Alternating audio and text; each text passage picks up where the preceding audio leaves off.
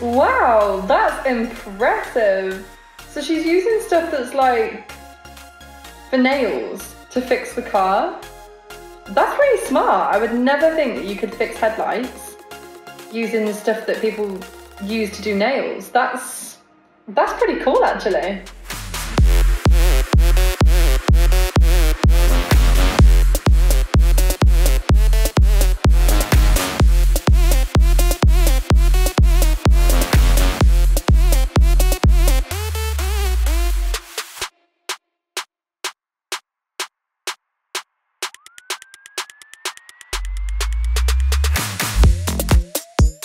No way.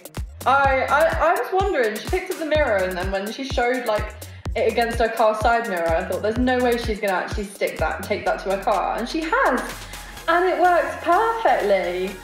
I love this. It's like little life hacks right there. Like if your side mirror just cracks randomly one day, go to the shop, get yourself like a vanity mirror, sorted, done. That's pretty smart, actually. I'm quite impressed. I'm assuming though, I don't know, it wouldn't pass an MOT, would it? Like, you'd fail, I think, for that. You've got to have a proper mirror, I assume. But it works for like a temporary fix kind of thing.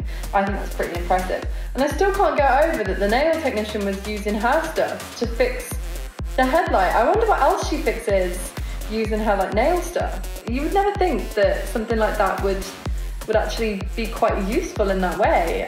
I wonder how she like discovered it, whether like one day she just thought, do you know what, I'm actually gonna try and see whether this does anything. Bingo. Worked. Yeah, that's cool.